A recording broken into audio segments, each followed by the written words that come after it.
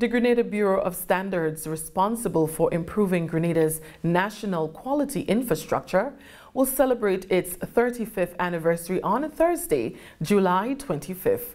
Director of the Bureau, Robert Medford, spoke with the GIS and explained that the organization is overseen by a Standards Council, which acts as its board of directors. He shared that the Bureau has made significant progress over the past 35 years.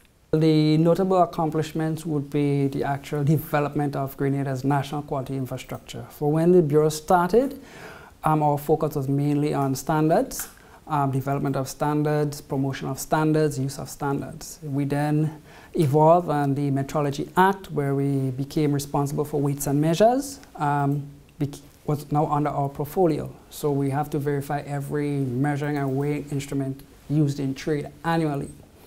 So that was the main focus up to 1997. But in the late 2000s, we started developing our laboratories, and those have evolved. So one of the major achievements of the Bureau is the development of its laboratories.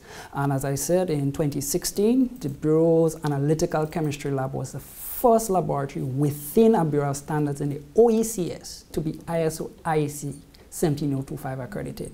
And we have continued to build on this evolvement of the labs. Medford talked about how their accreditation for testing and calibration laboratories now allows Grenada to conduct its tests locally, saving money by not having to send them abroad.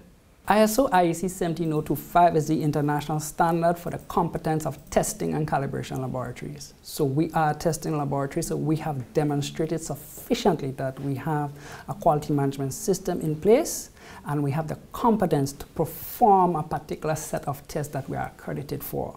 So once we do those tests, it is recognized internationally. So that would be able to facilitate trade. It reduces the burden on our producers, exporters here to seek those testing services overseas that may be more expensive. So we're developing the capacities on island in order to facilitate trade.